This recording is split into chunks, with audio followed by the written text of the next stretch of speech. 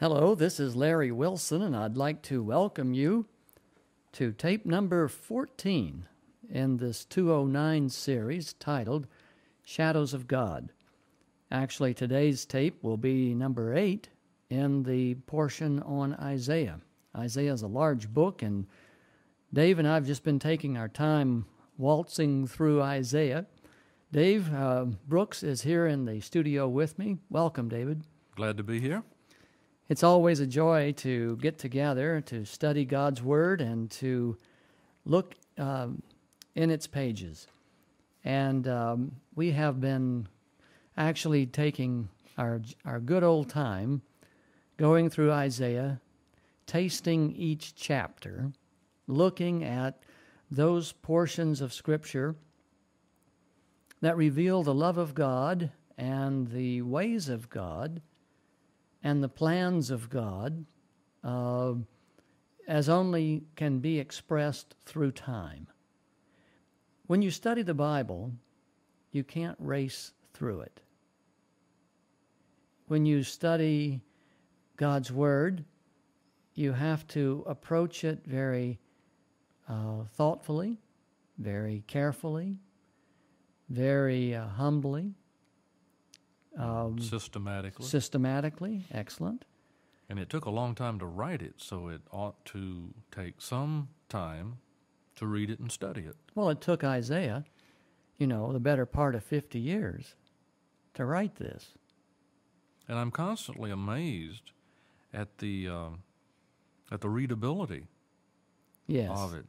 Yes. Even the poetry section, and trust me, folks, I'm not one of those guys that really enjoys a lot of poetry. And a lot of Isaiah has a lot of poetry in it. But one of the things about it is if you really look at what he's saying, it makes an awful lot of sense as he tries to find the words to express God's love, God's care, God's plans, the things that God has in mind for us. Yes. Sometimes it just takes a while, and it seems that these are the kinds of words and phrases that only can express it. That's the neat thing. God has chosen a type of language that is dramatic, both on both ends of the scale. It can be as explosive as it can be tender. It can be cutting as well as healing. It can be in your face, or it can be, come now, let us reason together. Mm-hmm. So poetry is a type of language that includes emotion, that includes the dimensions that feeling provides. It's not just the cold, hard, bare facts. When you get notice from the IRS that you're going to be audited, there's no poetry on earth that can describe the feeling. Been there, done that. On the other hand, I'm just trying to, convey the idea that God chose this form of language because not only are the sentiments expressed so marvelous, the whole process is so revealing. It is a revelation of what God is like. And I'm amazed how it has been preserved. And I'm not sure how he originally wrote this down. I don't know if it was on a piece of leather or a piece of cloth or a piece of crude paper. But somehow or the other, he got this written down, and it has been preserved all through all the ages so that we could have an opportunity to read this. Yes. And to me, that is just a miracle in itself. It is. It really is. Just the other day I was driving down the highway, and I drove past a graveyard. And I looked out there in the graveyard, and I looked around at the headstones, and I noticed that none of them looked to be more than 100 years old. And I thought to myself, well, that's strange. This country's been here 200 years. Where are all the gravestones for the first 200 for the first 150 years. You know, I said our country's about 250 years old. Okay. Where are the gravestones for the first 150 years? Well, there was some wood that was involved in headstones back in the old days. Well, but I'm saying if something that is intended to be a monument can disappear, what is the likelihood of a book written on some leather? Biodegradable material. Yes. What is the likelihood of that enduring and becoming part of the most famous book on all the earth? And if it weren't for the copies, it wouldn't have, because the original, Right. obviously, is gone. Yes, yes. But it's interesting, here in America, we think of something that's 30 to 40 years old as an antique. Mm-hmm. Over in England, if it's not 1,500 years old, don't even think about it. I mean, we're not. The amortization schedule on a house is like 300 years. Yes, I mean, yes. Things are made out of rock. Right, Gonna be here. right, right. Okay, we're going to pick up here in chapter 42, where we left off, in the last few verses of 42. And I want to ask you to read, David, verse 19. Okay. Of 42. Mm-hmm. Who is blind but my servant, and deaf like the messenger I send? Who is blind like the one committed to me, blind like the servant of the Lord? God is asking a question, and he's calling Israel his servant. And God chose Israel to be his servant, to be his representative upon the earth, to be his ambassadors of goodwill to all mankind. And here we are, prior to the Babylonian captivity, and God is saying, as he looks around upon the earth, in verse 18, "Hear, you deaf, look, you blind, and see. Who is blind upon the earth but my servant? Who is deaf like the messenger I send?" Sounds like some kids. My two sons, once in a while, will get deaf and blind. No matter what you tell them, they don't get it. You know, you have to, now guys, Yeah, back up and punt here. yeah. Verse 20, "You have seen many things, but have paid no attention. Your ears are open, but you hear nothing." And my wife says that about me. Got to be careful here. You're stepping on toes. You know? It pleased the Lord, for the sake of his righteousness, to make his law great and glorious. But this is a people plundered and looted, and all of them trapped in pits or hidden away in prisons. And God says in verse 23, "Which of you will listen to this or pay close attention in time to come? Who handed Jacob over to become loot, and Israel to the plunderers? Was it not the Lord against whom we have sinned? For they would not follow his ways, they did not obey his law. So he poured out upon them his burning anger, the violence of war. It enveloped them in flames, yet they did not understand. It consumed them, but they did not take it to heart." Wow. You know, you made a comment the other day that I've been thinking about since you said it. The abomination of desolation. What insult could happen to God that would make him so angry that he would begin the casting down of the censer and the things that are predicted there in the book of Revelation? And, you know, here in the last couple of weeks, we've had a couple of things to happen. We've had Hurricane Floyd, which has decimated an awful lot.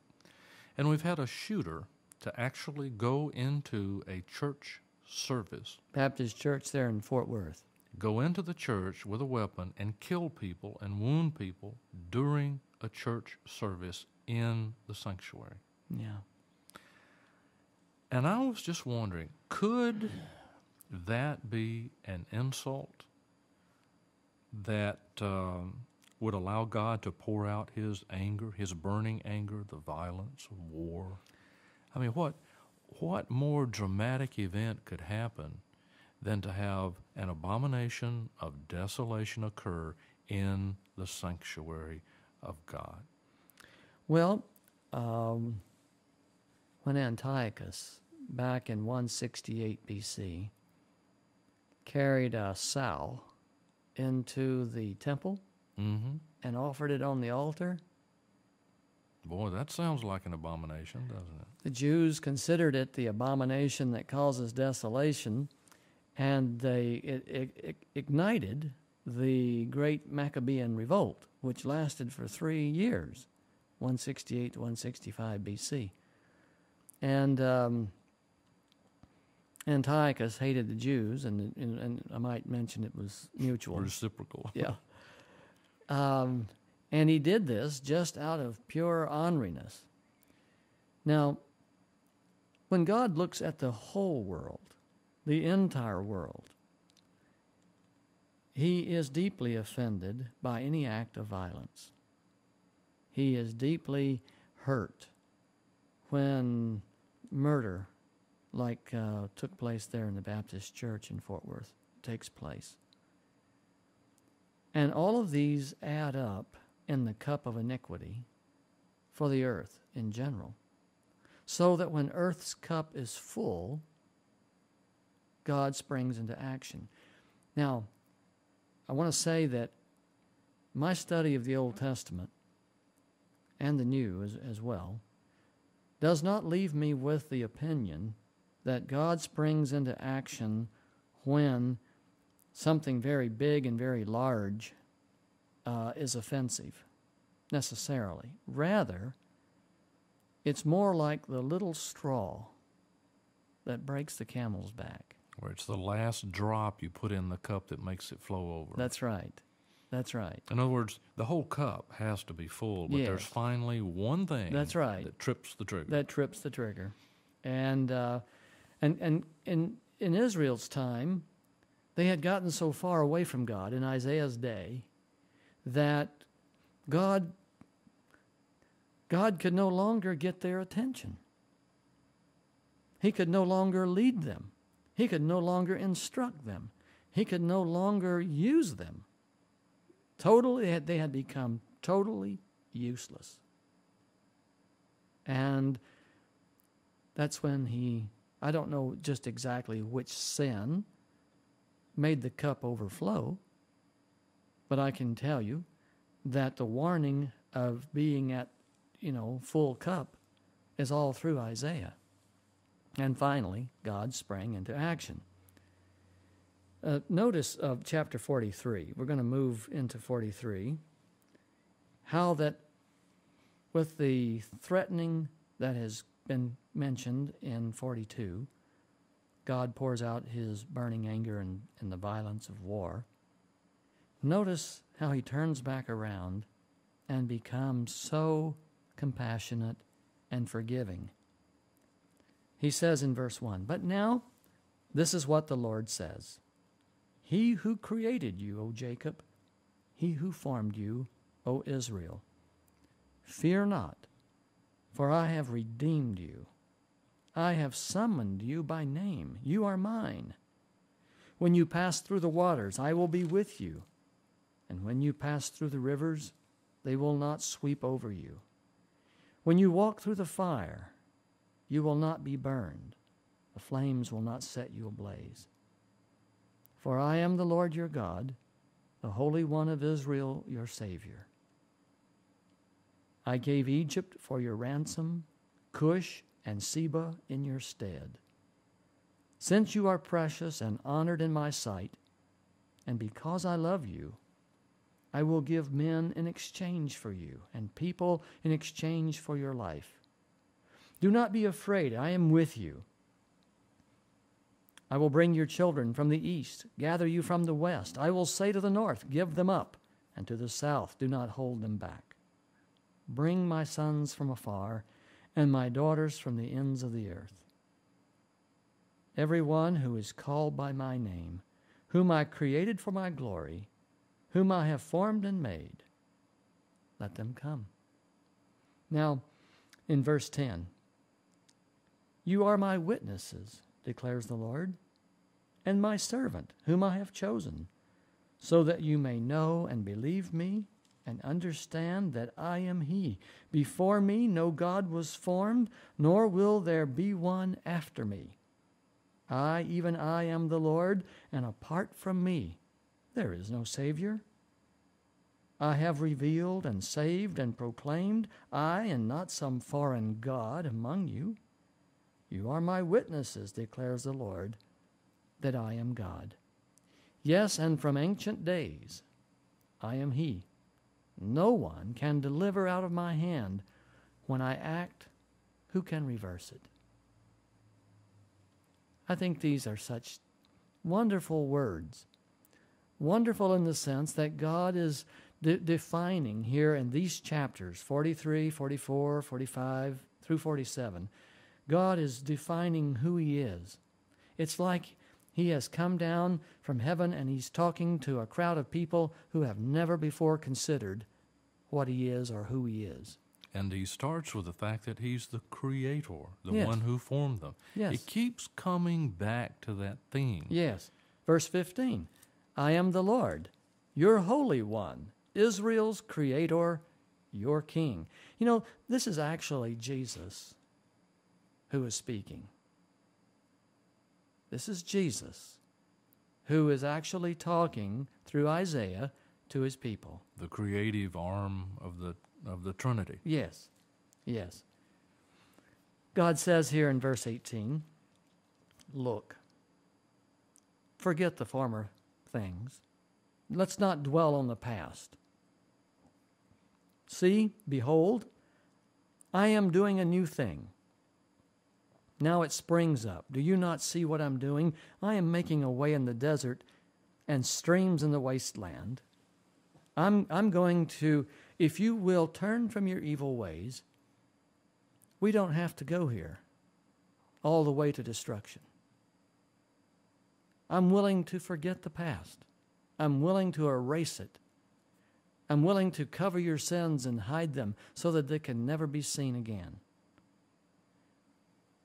But, verse 22, you have not called upon me, O Jacob. You have not wearied yourselves for me, O Israel. You have not brought me sheep for burnt offerings, nor honored me with your sacrifices. I have not burdened you with grain offerings, nor wearied you with demands for incense. You have not brought any fragrant calamus for me, or lavished on me the fat of your sacrifices, but you have burdened me with your sins and wearied me with your offenses. I, even I, am he who blots out your transgressions for my own sake and remembers your sins no more. Review the past for me, and let us argue the matter together. State the case for your innocence, if you truly are. Your first father sinned, your spokesman rebelled against me, so I will disgrace the dignitaries of your temple, and I will consign Jacob to destruction and Israel to scorn. God is frustrated.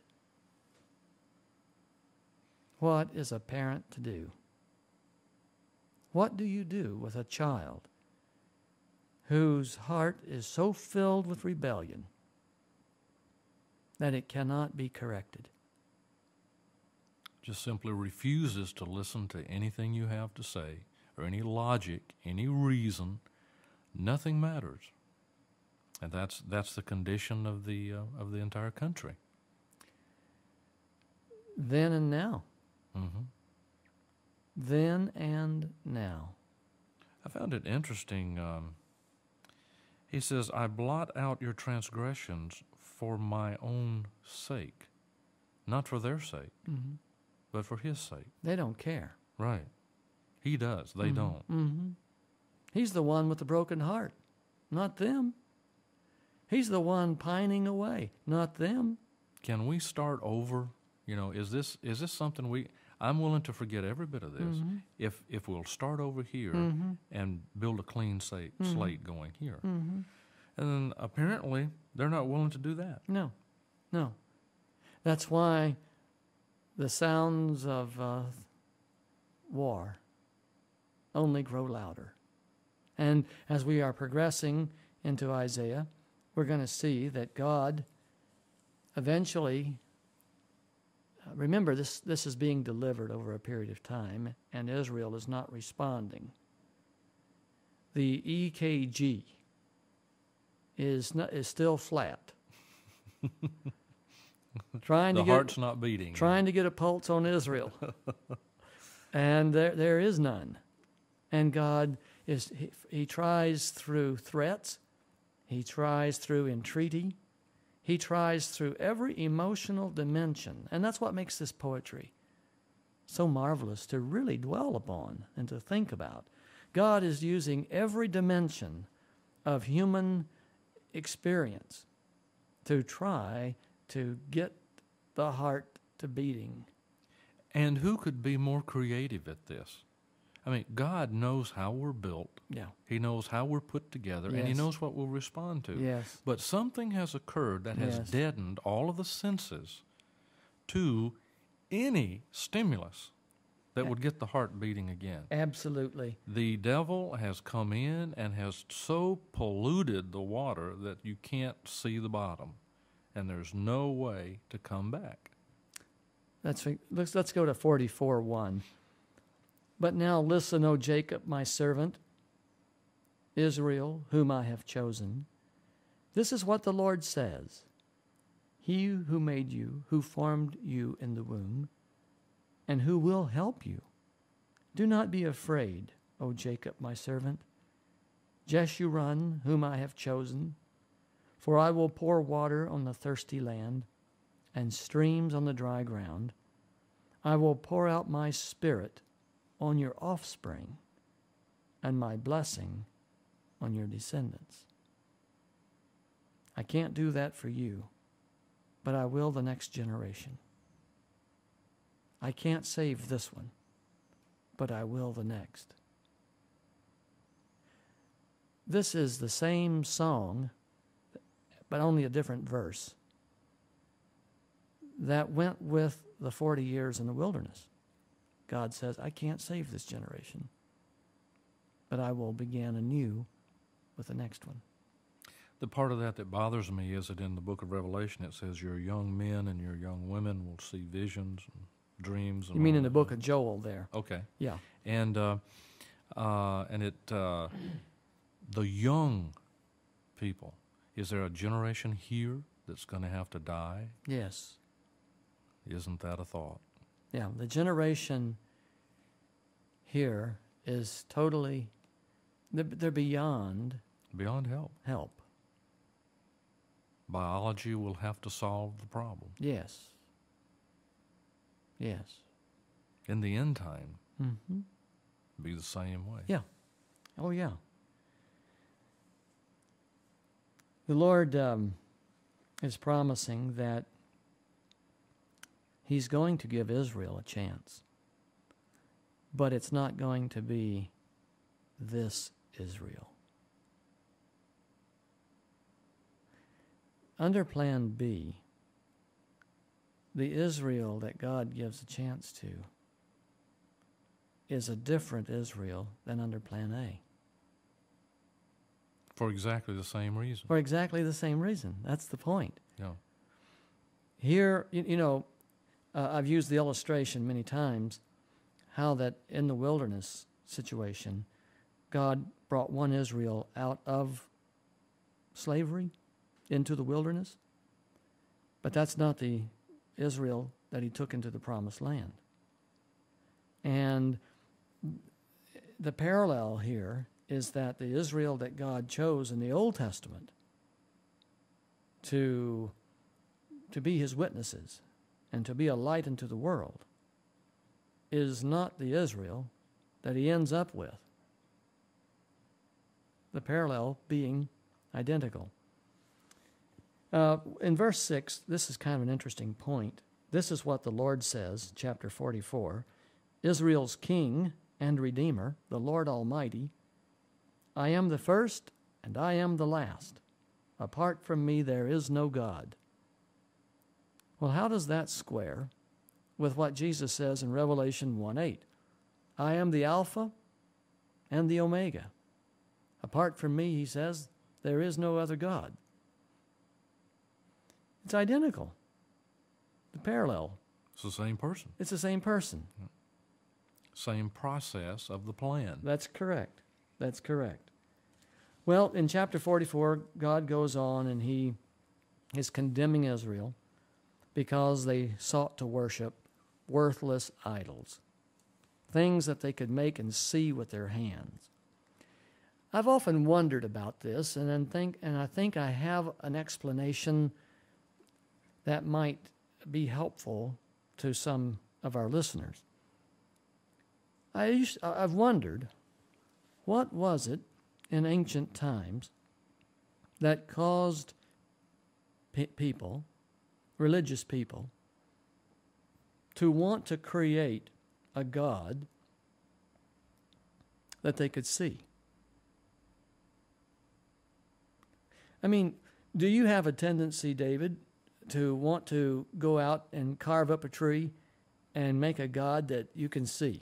Do you have this inborn tendency? No, as a matter of fact, if you put some chisels and sharp instruments in my hand, it would be dangerous to the citizenry of the county.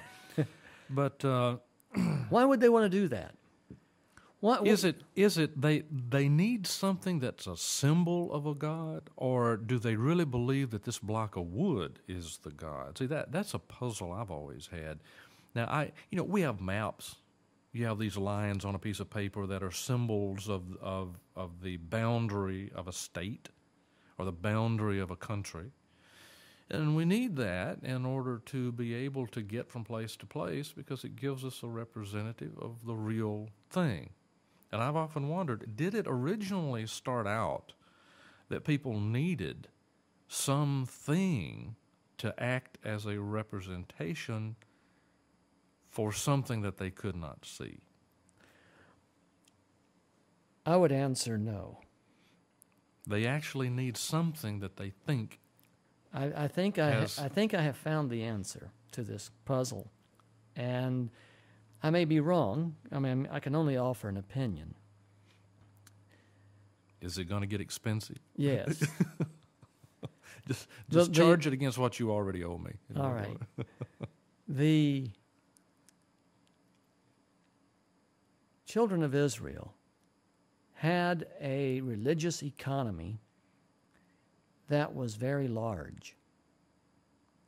The books of Genesis through Deuteronomy, the books of Moses, encompass a God who is very large. And he is so large that A, you can never fully understand everything. B, it requires a level of integrity and honesty that is a killer. Elusive at best. Well, if you're not born again, if you don't have the born again experience, living with a God who is so ever present and all knowing is torturous. It is. Mm-hmm. No. That's why when you try to impose some religious or some God-given command upon the carnal heart will immediately declare war and go into a battle posture. Because there's no love there at all. That's correct. The answer to my mystery and research on this topic is this. Israel found that the gods of the pagans were a lot more fun than the God that was everywhere that they couldn't see. In other words, it was more controllable. It was a lot more fun because the God of the Baal, he encouraged, Baal encouraged sexual immorality. Baal encouraged drunkenness and feasting. Baal was, since Baal, the religion of Baal is a false religion, its very center is all about self-fulfillment. And he stays in one place all the time. Yeah. Yeah, we go to see Baal. Mm-hmm. Baal can't see us once Right. we're out of the building. That's right. That's right. And so Baal is there and we're here. Mm-hmm. Therefore, he's more controllable Right. in their own minds. You know, Yes. we can control the God, Yeah. not God Controlling us. Right. Right. God isn't intruding into our space. We go over into his space. And we leave him alone. He leaves us alone. Yeah, yeah. And we get permission from our God to do this stuff that we like to do. Where over here, on the other hand, Yeah. we don't get that permission. Yeah. When I was in the Army, one of my favorite expressions for defending my rather unique ways, it's against my religion. I'm sure that went over very well. Well, I'd say to the guy, who has a different point of view, I said, well, what does your religion say about this? Well, he says, my religion doesn't say anything about it. I said, so you're free. You're free to do whatever you want, see? He said, well, I like my religion better. In other words, you didn't make too many converts. Well, during your- well, I wasn't trying to make any converts in those days. I'm just saying that when you have a God who is more fun and not as demanding or not as close, and if your heart is carnal, it suits you a much, much better. Now, I'm leading up to the ultimate point is that in today's world, most of the Protestants don't worship images. So what do Protestants do? How do they express idolatry today? Because idolatry is just as prevalent today as it is and was in the days of Israel. I guess it depends on what you put in front of yourself. Where do you spend your time? No, you're right, but I'm You're headed in a different direction. I'm headed in another direction. All right. My answer to my own question, Since you're the only one that's got it. that's right, since it's only in my mind, is this. Christians today have created their own God, and they call him Jesus. But they try to control him? Is the same desire to control still there? Absolutely.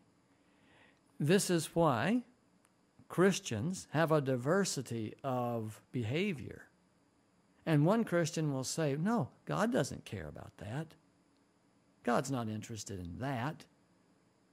God's word doesn't teach that. In other words, Christians have fallen into the same thing that the pagans do of creating their own God.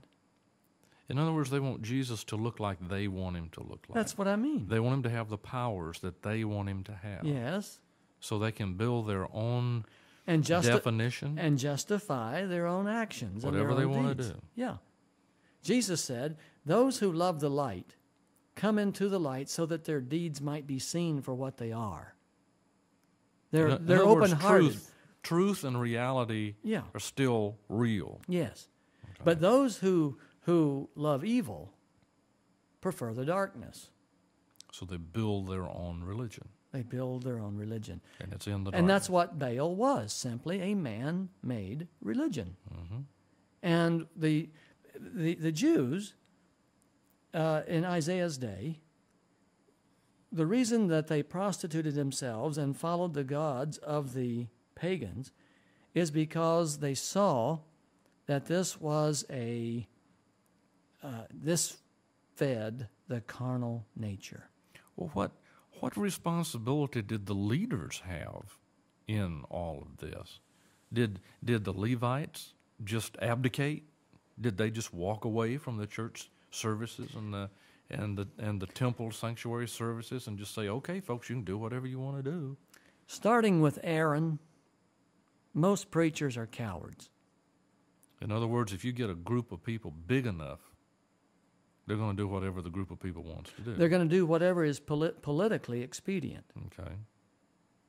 even if it calls for creating a golden calf. Most preachers are cowards. They do not enjoy the tension that comes from rebuking sin. Well, look what happened to, was it Eli's sons? Yes. Or Eli. Yeah, Eli. I mean, they insulted God tremendously here, and God, it was such a bad insult. See, we're sort of back to that thing again. It was such an insult, God had to do something about it. He had to deal with it. Yes. Well, the point of all of this is that God has a problem. The problem is you have the carnal nature of mankind and the weakness of the clergy, the priests. When you put the two together, it is only a matter of time until both are in the ditch. If a preacher has a change of heart and learns a new truth, and he stands up in the pulpit to tell the flock, what happens? You better be prepared to get hung or chastised severely. Oh, he's going to be carried out of town on a rail, and two of the head elders or bishops or deacons will be carrying the rail. There'll be tar and feathers everywhere. That's right. Preachers generally are cowards. And this is the problem. Preachers don't like to be going around naked and exposed as Isaiah. People, to bear this burden and to say these words for 50 years of ministry that Isaiah did was an enormous undertaking. And an enormous burden. Yes. And if it hadn't been for the power of God, he could not He have could handled not. He could not have endured it. Yeah. That's right. Well, how does this face with the people in the end times who are going to have to bear a tremendous burden with a tremendous message? The 144,000 will be rejected and scorned and ridiculed and persecuted and tortured like no other group of people on earth. And ultimately killed, probably. Many, or if not all, will die in the line of duty. It's a very solemn thought. Over a piece of wood. Look at verse 15 of chapter 44. Here, you take a piece of wood, use part of it to burn in the fire and heat yourself and cook your wood. And, Right. And the other piece of it, you bow down to it and ask it to bless your family. Yes. Hello? Yes. Yes. Half the wood he burns in the fire, the other half he bows down as to an idol. And he says, prays to it in verse 17, "Save me, you are my God." And the truth of the matter is, verse 18, they know nothing. They understand nothing. Their eyes are plastered over so they cannot see, and their minds are closed so they cannot understand. No one stops to think. I mean, isn't that remarkable? Sounds like today, doesn't it? Yeah. Here in the end of the chapter, God is predicting that not only will Jerusalem be destroyed, but that it will be inhabited. And the towns of Judah, they shall be built. And the ruins will be restored. Now, verse 28 is very interesting.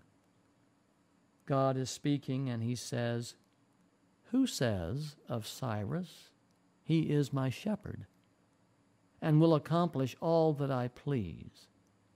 He will say of Jerusalem, let it be rebuilt, and of the temple, let its foundations be laid."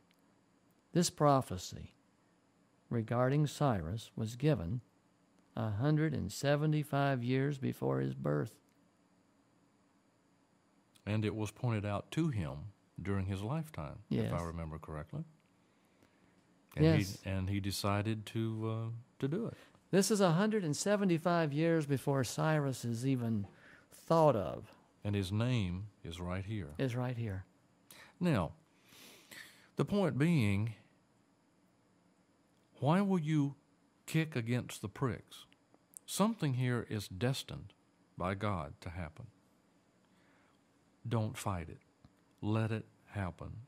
Live through it, survive, and go on.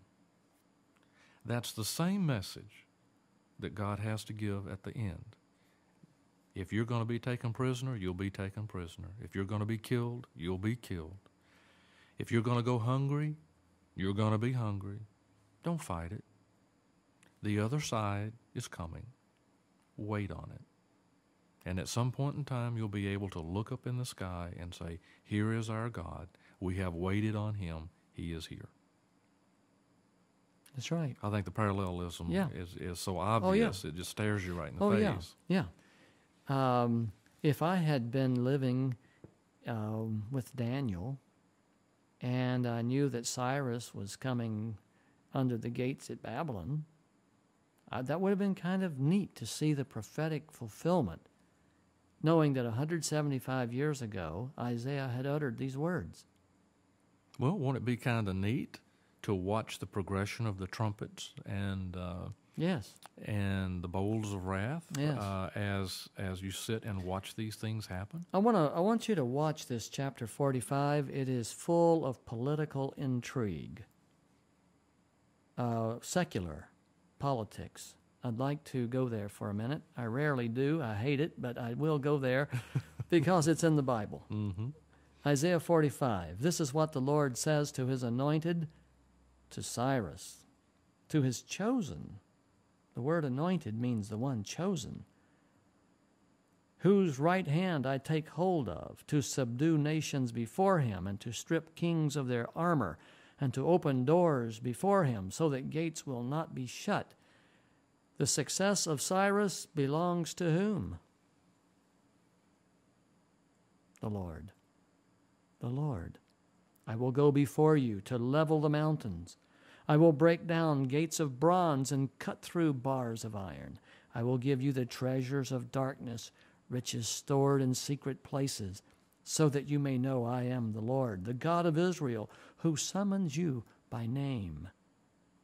For the sake of Jacob my servant, of Israel my chosen, I summon you by name and bestow on you, Cyrus, a title of honor, though you do not acknowledge me.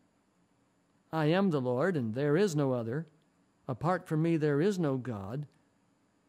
I will strengthen you, though you have not acknowledged me, so that from the rising of the sun to the place of its setting, men may know there is none besides me. I am the Lord, and there is no other. I form the light and create darkness. I bring prosperity and create disaster. I, the Lord, do all these things. We only have about a minute before we've got to turn the tape over, David.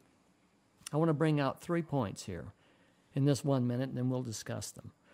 God called Cyrus and appointed Cyrus before he was born and put him on a mission. God did the same thing of Jeremiah. Before he says, you were even born, I called you to be a prophet. God has a plan for your life and my life before we're even born.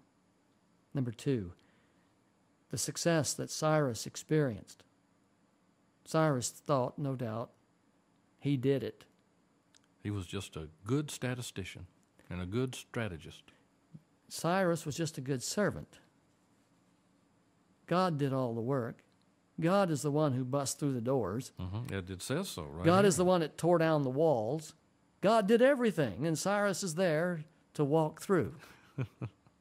Don't you wish things were that easy today sometimes? Well, They can be. it's more that way than we think. And then last, and we'll talk about this, when God says, I create light and darkness, I bring prosperity and create disaster. I want to talk about that in the King James Version when we come back from our intermission. Well, we'll take just a few minutes for intermission, and we'll be right back.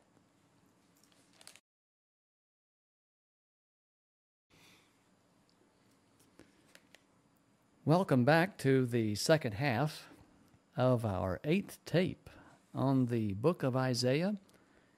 This also happens to be tape number 14 and the 209 series, Shadows of God.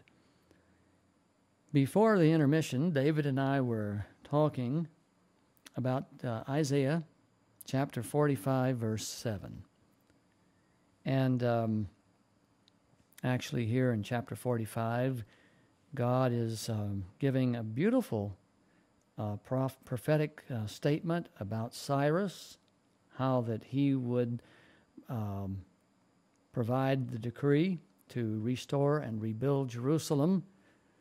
And remember, we are 160 to 175 years prior to the birth of Cyrus. And the fact that God has chosen Cyrus to accomplish his objectives, even though Cyrus does not acknowledge the Most High God. See that in verse 4? I summon you by name and bestow on you a title of honor, though you do not acknowledge me. Cyrus did not get the title by prowess, his own human ability. It was God who bestowed it. Now, I want to make the point that God, when He chooses us and creates us, each one of us, He has a niche where we do our best. And that niche is actually a cooperation with the talents and gifts that He has given us that are innate within us, and at the same time, in line with His purposes and His will. And whatever special talent He may give us. Yes. To go with the things that people normally have. Well, what I'm trying to say is that, and this is kind of a hard thing to put in words, but try poetry. Gotcha. God, in order for the human race to exist and to be sustained, God has provided people with a range of talents and abilities that make it possible. For example, He has given some people the desire to understand the human body and who make a career of working with sick people. Doctors. He has made some to be engineers. He has made some to be bakers. He has made some to be musicians. And yes, He's even made some to be comedians. And even lawyers. Yeah. Scary concept. Yeah. That's true. In other words, for the benefit of the human race, God has given to all mankind these several gifts. And when we use our gifts to the best of our ability and are diligent and faithful in the exercise of them, we are accomplishing God's plan and purpose in our lives. Now, if we give our heart to the Lord, we can accomplish even more in God's will. Because He will direct. Well, plan a little bit more intently. Plan A. Plan A is always the higher ideal. Plan B, C, D, E, F still are within His will, but they just can't have such as the ideals or the pinnacle of achievement is always reduced with each succeeding plan. You know, I've heard people say, well, Larry, I'm sure I'm on plan X, Y, and maybe Z in my life. But the productivity level's not quite there. Huh? Right. Well, even though Cyrus did not acknowledge the Most High God, he nevertheless came to see his prophetic role in the will of God, and he was honored to make the decree to restore and rebuild Jerusalem that was given in 536 BC. Now, this is not the decree that is mentioned in Daniel 9, where the 70 weeks would be counting. When we get to Daniel, we can talk about that.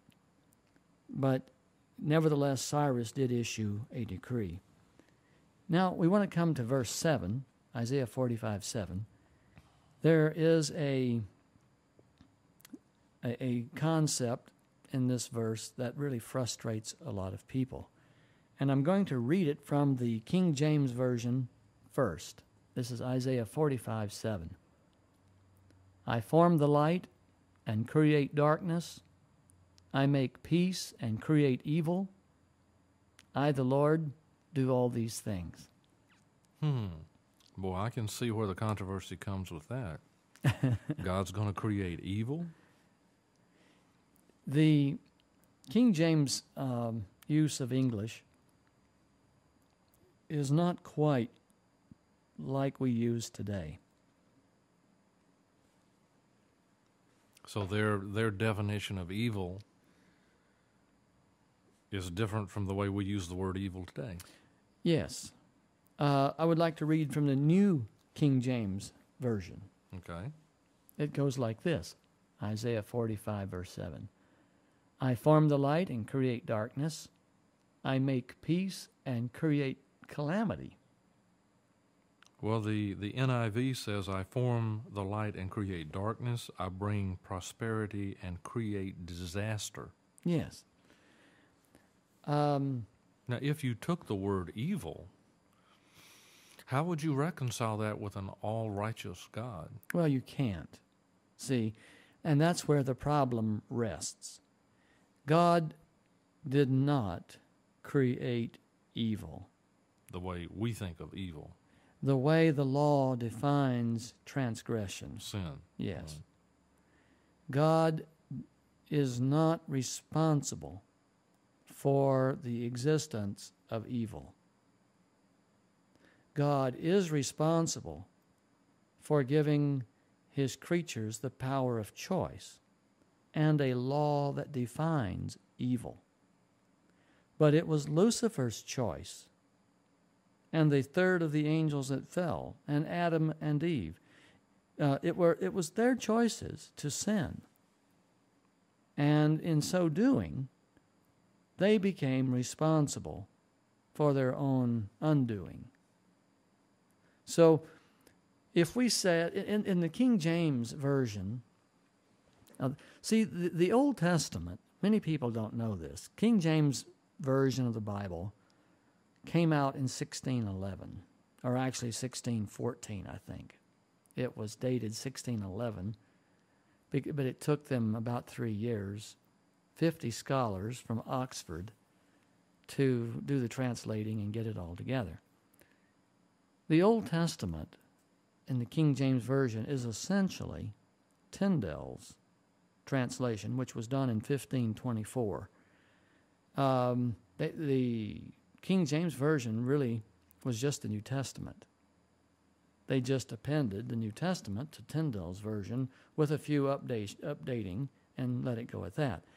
The King James Version that we read today has some 500 changes in it since the original 1611 edition, just because of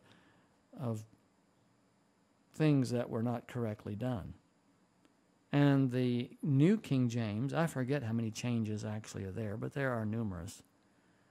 And the NIV, of course, is a whole new, fresh approach, and my favorite approach to interpreting the original manuscripts. The point is that God says, I create disaster. I will bring the sword against Jerusalem. Hold your finger here and go to Ezekiel chapter 14. Let me show you something. Look at verse 21. Read that for me, David. For this is what the sovereign Lord says. How much worse will it be when I send against Jerusalem my 4 dreadful judgments, sword and famine and wild beast and plague, to kill its men and their animals. So God is taking full accountability, full responsibility for sending destruction upon Jerusalem to kill the rebellious people. So you could say God is bringing this calamity upon Jerusalem. He is the one initiating it. And the calamity would be viewed as Evil. Yeah. As terrible, Yeah. awful. Right. But that is not the same thing as saying that God created sin. Correct. See the difference? So you can't take one verse of Scripture and develop a theology from it. That is, especially when you have other verses of Scripture that are very numerous that say the opposite thing. this is the difference between the fanatic, the zealot, and the student. The student of God's Word is constantly weighing out the evidence to reach and support a conclusion. The zealot or fanatic is looking for a proof text upon which to hang his entire theology. And in his own blind foolishness, he insists that one text is the full definition of the whole picture. Well, the Lord fairly well answers that. He talks about one of the kings that he uses the analogy of a peg being driven into a wall. Yes, we just covered that a few. He's going to drive that peg into the wall and hang everything on it. Mm-hmm. But the other peg, the old peg, the weight is going to kill it. It's Mm-hmm. going to pull it out of the wall, and the entire family, the entire kingdom Right. will fall because that peg could not hold up. That's right. That's right. And we just covered that here a few days ago in our study. I'm looking here in Isaiah just where that was because I can't seem to put my finger on the chapter here. Here it is, chapter 22. Yeah. And the Lord says, I will drive him like a peg into a firm place. He will be a seat of honor for the house of his father, and all the glory of his family will hang on him. But in that day, the peg driven into the firm place will give way and be sheared off. Yeah. I mean, you can't hang everything on one peg or one nail. No. You've got to No. have the entire support How would you like to have a of house? the house, How would you like to have a house built with one nail? or built on one pillar, just one pillar. Yeah. And, the wind could blow the thing over. Why? Come on, guys. People will build their house of theology, see, Mm-hmm. with one nail or on one pillar. Yeah. Okay, so these three things from Isaiah 45 I thought were very profound. God knows us before we're born. God has a purpose for us. And yes, the Lord, He does. Contrary to what many will say, God does bring and create disaster. And He plainly says, I, the Lord, do all these things. And it doesn't depend on your acknowledgement. No. Look at verse 12, Isaiah 45:12. It is I who made the earth and created mankind upon it. Jesus is talking. My own hands stretched out the heavens. I marshaled their starry hosts. I will raise up Cyrus in my righteousness, and I will make all his ways straight. He will rebuild my city and set my exiles free, but not for a price or reward. He's going to do it because He wants to do it. Just out of the goodness of His heart. Yes. Isaiah says, truly you are a God, in verse 15, who hides Himself, O God and Savior of Israel. What he's saying here, God works behind the scenes. God is invisible. God can't be seen. But yet, He's in everything. To put God visually before us would be very deceiving, very deceptive. Because like with the gods of the Baals, you could think when you leave, he's there, I'm here. And that is not the case. Wherever you go, there he is. And to have the idea that he's over there and he can't hear what you're saying or thinking is entirely wrong. And you'll wind up doing things and saying things that you shouldn't. Well, it's the carnal nature. That's right. It's the carnal nature. Again, it's a limit put on God Yes. in our own minds. Yes. It has nothing to do with reality. That's right. Verse 17, but Israel will be saved by the Lord with an everlasting salvation. You will never be put to shame or disgraced to ages everlasting. Now, I must remind you that in the time of Christ, the Pharisees applied verse 17 to themselves. The Pharisees understood a number of the prophecies of Isaiah as pertaining to the restoration of Jerusalem. And they saw themselves as the people of God who had been restored, who had gone through the spanking, the judgments, the retribution, the vengeance, the wrath of God. And now the Pharisees were a sect within the Jewish faith committed to doing everything humanly possible to please God. So that none of this happened again. That's correct. And they were very good at it if you listen to what they had to say about it. They were zealous to obtain righteousness. But they went about it all wrong. They missed the entire point. And this is kind of interesting how the pendulum has swung. Before the Babylonian captivity, Israel is worshiping the Baals constantly. After the Babylonian captivity, Israel is worshiping Jehovah. No Baals. No more Baals after Babylon. But isn't it ironic that they go as far wrong after the captivity as they did before the captivity? Basically, they're behaving the same way. They're just different ends of the spectrum. Yes. Yes. Which tells us that there are three dimensions in religion. One is legalism. The Pharisees had exceeded at that. This is after the Babylonian exile. The one before that is paganism, or where man defines his own God and, does whatever he will. But the third dimension is where man, with humble heart, opens up to the Spirit to let the Spirit lead him in the way of God.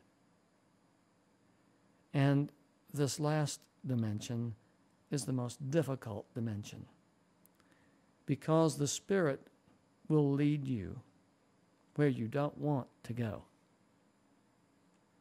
The Spirit will lead you in an experience that you don't want to have. The Spirit will take you into a life of faith, which is scary and not quite predictable. The Spirit is ever trying to break up our self-confidence so that God's will and purpose for us in the first place can be accomplished. And that's exactly opposite of what the other two dimensions are doing. Exactly. They're trying to build up your self-confidence. They're trying to lead you into things that are comfortable. Well, either you're establishing your own righteousness, as the legalist is all about, And we can comfortably do that. Yes. Think we can. It's all about make-believe. Mm-hmm. Because the righteousness that God requires is so far beyond anything we can produce, it's laughable. But people can be led to believe that they are righteous and doing right, and these same people can be led to condemn those that don't do as they do. That's pretty easy in the realm of human nature. Very comfortable. Yeah. On the other hand, mm-hmm. On the other hand, you've got people who make up God any way they want it to be, Yeah. which can be very comfortable. Yeah. Oh, that's the most comforting of all. Let's create our own God, and let's establish what God likes and what God doesn't like and what God accepts, and we'll create our own, roll our own as we go. You know. Yeah. So there are three directions of spiritual growth, two of which are useless, harmful, actually. So in verse 19, God says, I have not spoken in secret, for somewhere in a land of darkness I have not said to Jacob's descendants, seek me in vain. I, the Lord, speak the truth. I declare what is right. Gather together and come. Assemble, you fugitives from the nations. Ignorant are those who carry about idols of wood, who pray to gods that cannot save. Ignorant, that's what God says of them. Verse 21, he says, look, declare what is to be. Present it. Let them take counsel together. Who foretold this long ago? Who declared it in the distant past? Was it not I, the Lord? And there is no God apart from me, a righteous God and a Savior. There is none but me. Turn to me and be saved, all you ends of the earth. For I am God, and there is no other. Before me, every knee will bow. By me, every tongue will swear. They will say of me, in the Lord alone are righteousness and strength. And all who have raged against him will come to him and be put to shame. That will happen, David, at the end of the 1,000 years. Isn't that going to be quite a feeling to come before God and to realize that all the strength you thought you had, and to look at God and his strength and his power and his majesty and his glory? I am reminded of an incident. I used to have a little sports car that had these really monster fog lights on the front of it, and I could turn those things up and light up the ditches for a long way, and you could run pretty good at night. One night I was running home through a crooked, really enjoyable road back in the country, and I had these things on, and I thought, man, this is cool. Look at all the light I'm putting out. About that time, I mean, I had no more than thought that. Then this bolt of lightning comes across the sky and lit up the entire landscape as far as I could see. And I remember consciously thinking, oops, okay, Lord, you got it. I mean, I have never felt so humble in my entire all life. of a sudden, this little light of mine. I mean, it just totally trashed Yeah. all this 50 watts. Yeah, yeah. I was going to say, this little light of mine ain't no big light. It really puts things in perspective real quick. Oh, I me. mean, just lit up the entire mountainside. You know. I remember in Vietnam, one night we were under red alert, and all the lights were extinguished in our camp.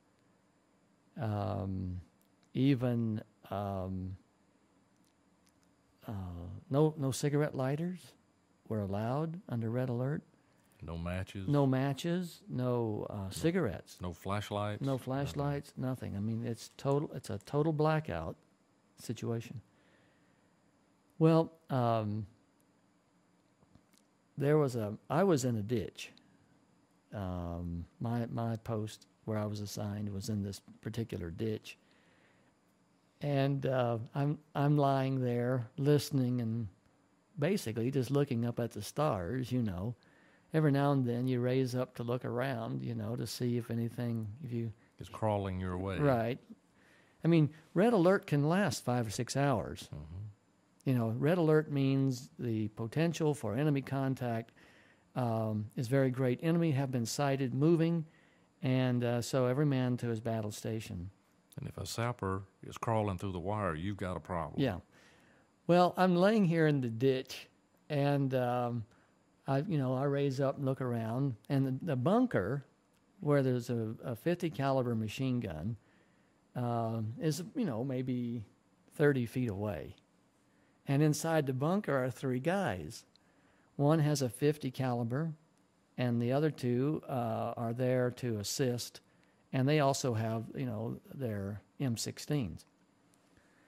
Well, after an hour or an hour and a half of red alert and nothing happening, that smoke really began to really fidget pretty badly. They need a nicotine, boost. They need a fix. A fix. So I heard this one guy say, he said to his buddy over there, he said, "Joe, you got a light? I need a smoke." And Joe said, "Yeah." He said, "I got a light."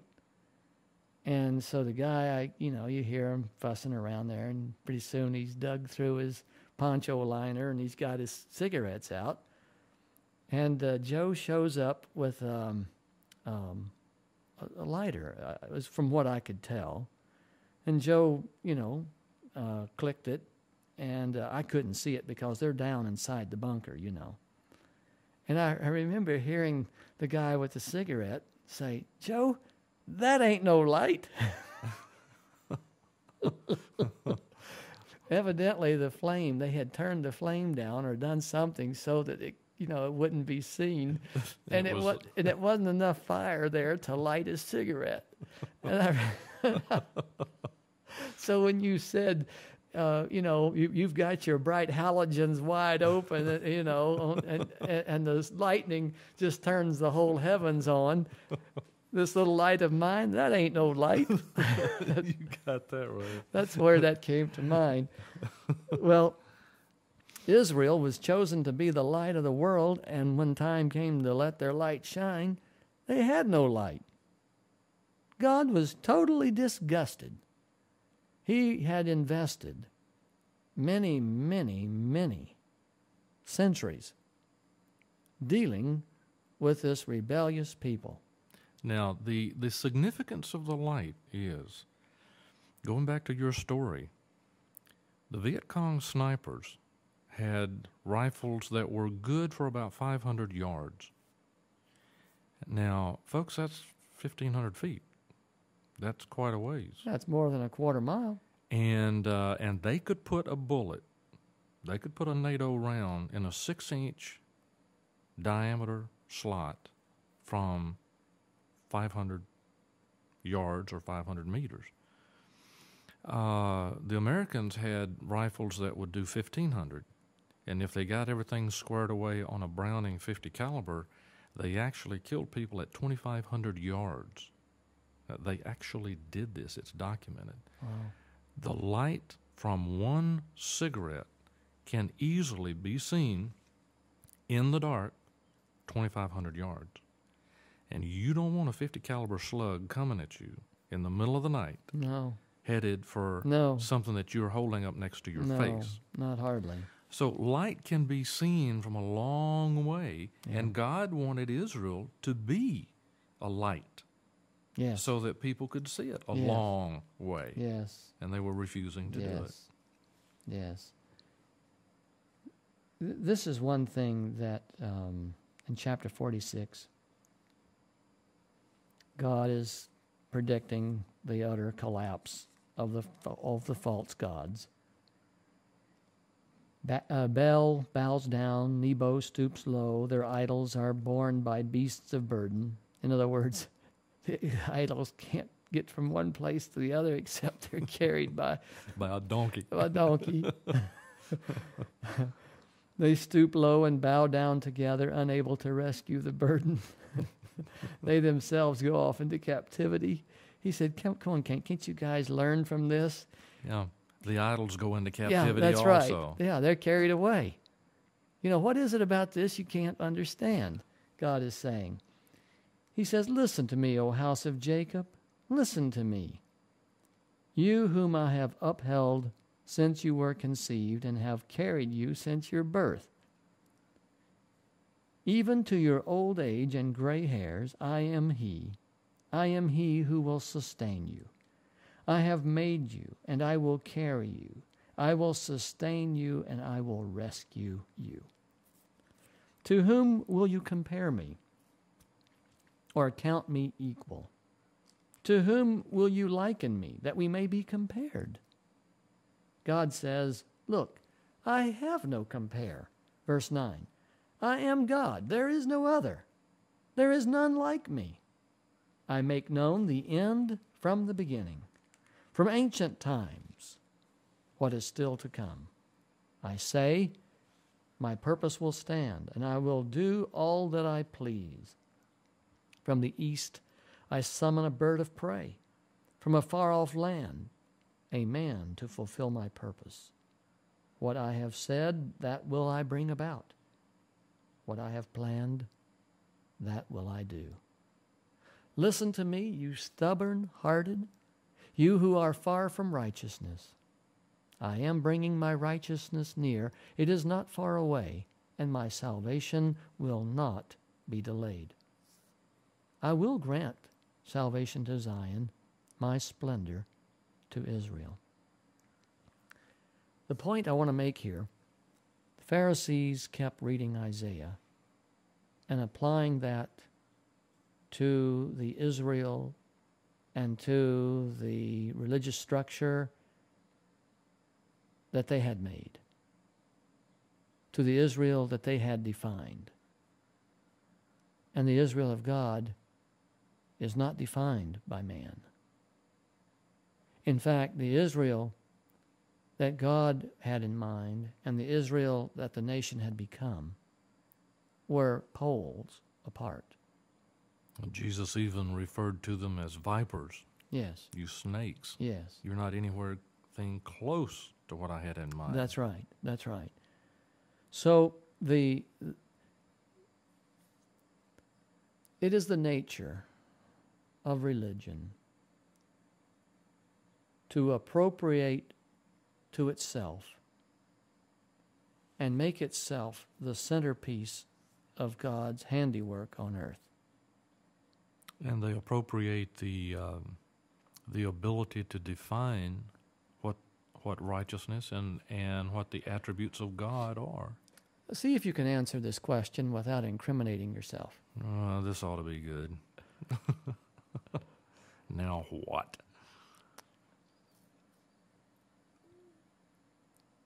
Would you say that it is the nature of every church that you are acquainted with to make the claim that it has the truth about God? Yes, I think that's a fair statement. Would you say that it is a fair statement that every religion that you are acquainted with holds that all other religions are inferior? Yeah, I think that's a fair statement. Would you agree that every religion then on earth exalts itself above all others? Yes, and this creates a situation where everything is mutually exclusive. Everybody can't be right. Yeah. The point I'm making is that it's the nature of religion to assume, A, it has the truth about God, B, it is the apple of God's eye, and C, it is the highest form of truth on the planet. And so that there is an egocentric core in every religion. And this was very true of Israel when Christ came. And it defends it to the death. Yes. What is it about religion that does this? I don't know, but it will sacrifice everything else to defend its definition. It'll sacrifice people, it'll sacrifice attitudes, it'll sacrifice whatever is necessary to sacrifice to maintain that specific point of view. Ultimately, religion is all about acquiring power and controlling people. Sounds like government. It is a form of government. That's why in Revelation, the 7 heads, which are the 7 religious systems of the world, are called 7 kings. And they are attached to a body that also has 10 horns, which are obviously political. Right, in the nature. political powers. So they're part of the same animal. They really are. And that's why they're really, ultimately, the operation of church and the operation of state actually run parallel to each other. And Jesus makes the comment, I'm going to cut off the head Yes. and the tail. Yes, yes. In the last few minutes we have, I would like to take on chapters 47 and 48. We only have about 5 minutes. I would like to point out that here in this setting of poetry, here in this setting of marvelous words and expressions of emotion, God says very important things that his people should hear and remember while they are in captivity. And as this is studied in generations to come, it's designed to be a learning tool so that history is not repeated. Notice verse 6, Isaiah 47:6. I was angry with my people and desecrated my inheritance.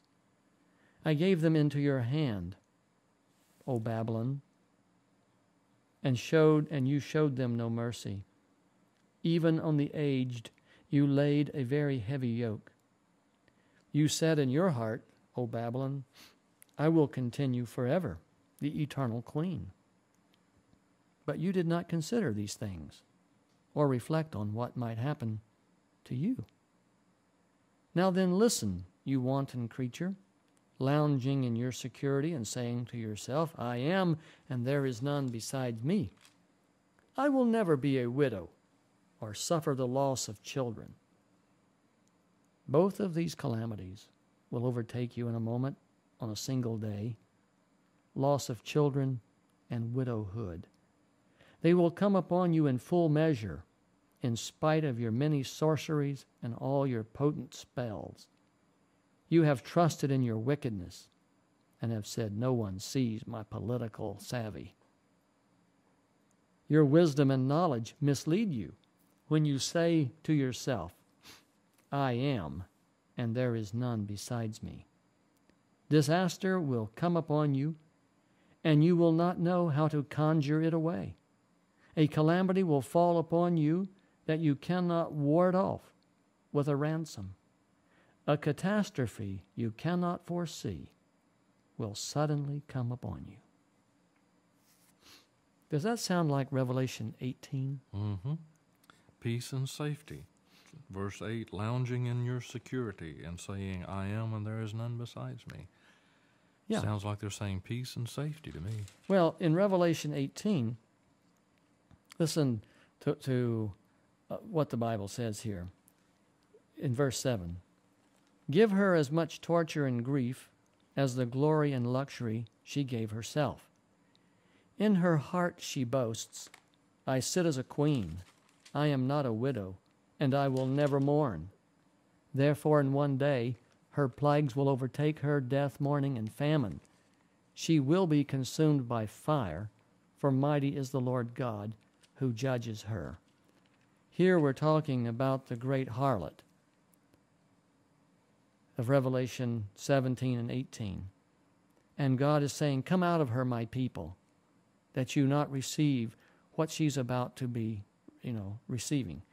And in her heart she says, I sit as queen. I am not a widow. what this is language coming from Isaiah. Mm-hmm. We just read it. You say to yourself, I am, and there is none besides me. I will continue forever, the eternal queen, ruling over the earth. I will never be a widow or suffer the loss of children. Both of these will overtake you in a moment on a single day, loss of children and widowhood. They will come upon you in full measure, in spite of anything you can do. And she has trusted in her wickedness. In Yes. other words, she's been an adulteress. Yes. No one sees She me. she figures that she can get around this. Right. It is the nature of political and religious organizations to see themselves the invincible.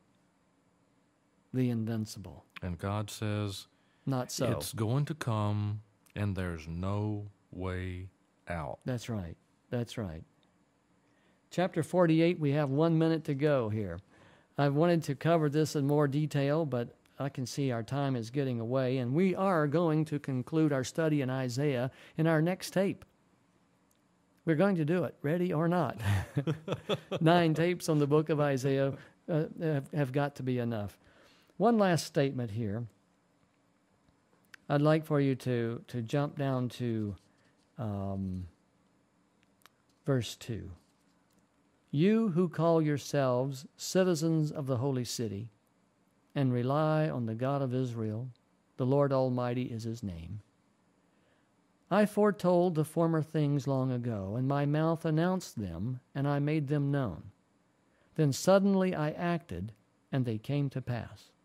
For I knew how stubborn you were, and I told you these things long ago. Before they happened, I announced them so that you could not say, my idols did them. God wants everyone to know that all other allusions to God, other than himself, that is Jesus Christ, are false allusions. God wants the world to know that he is what he says he is. Now, you can make him out to be something entirely different, but that will only bring your own ruin. Isaiah 48, we'll pick up there next time. We're out of time for now. It's been a joy to be with you today, David. Yeah, it's been fun. I've enjoyed it a lot. Appreciate you coming and being here, and we'll see you next time when we continue with our 9th tape and last tape in the book of Isaiah. In the book of Isaiah. In the book of Isaiah. In the book of Isaiah.